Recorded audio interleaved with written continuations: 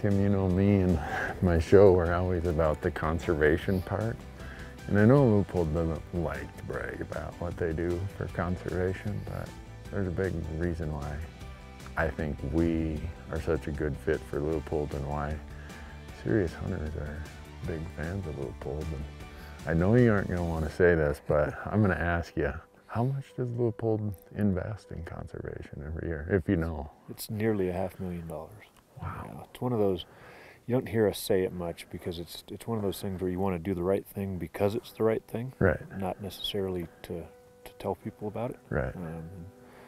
You know, we work with groups like SCI and Boone and Crockett, Rocky Mountain Elk Foundation, Ducks Unlimited even. Yeah. You know, and several others. But just you want to support the right activities that lets us get out and do stuff like this, right? Yeah. Those groups. Yeah. Well, as a hunter, I sure appreciate it. Oh, well.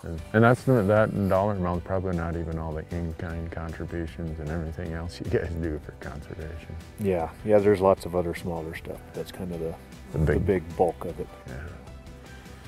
Well, when we're out doing stuff like this, we'll say a good thanks of work to the folks at Leupold too.